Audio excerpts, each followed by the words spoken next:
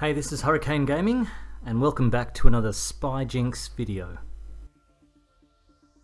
In today's Spyjinx video, we are going to be looking at agent tokens. So this will just be a very quick video. If you go into your agents, when your agents get to a certain level, you'll see here that they need agent tokens to be upgraded. So I've got a rare hacker here who I've got to the top of level 3. I've finished all of my missions or objectives, and if I click the bottom here it says requires 3 hacker tokens. So up the top you can see at the top here I only have 2. Now what you can do is when you go into your agents, you can as you progress through the game, you will be collecting a range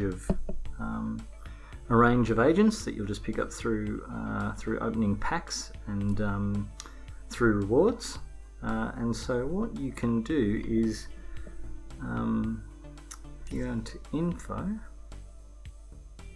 you'll see here at the bottom of the screen you've got the upgrade, bio, skills, and then you've also got manage. And you can see at the bottom right here there's a little retire button, and so if you choose to retire the agent, you'll see here that that basically will take that agent out of your team.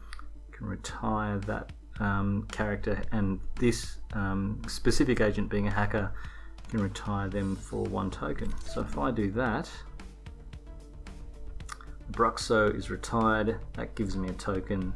And now if I go back up to my rare agent, you can see here that I can get that agent upgraded, and now my token set's been reset to 0.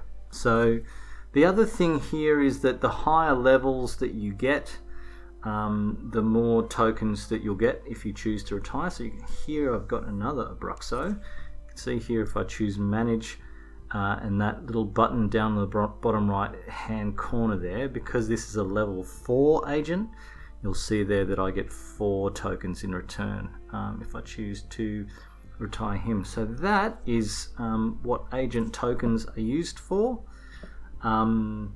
With the latest update that's come out, I think they've reduced the number of upgrades that require agent tokens, but this is now been updated post 5th of June, so obviously there are still some levels that do require it.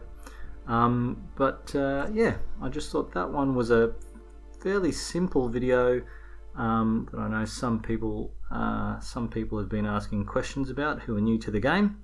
I hope you found that useful, and we'll be back with another Spyjinx video real soon. Bye!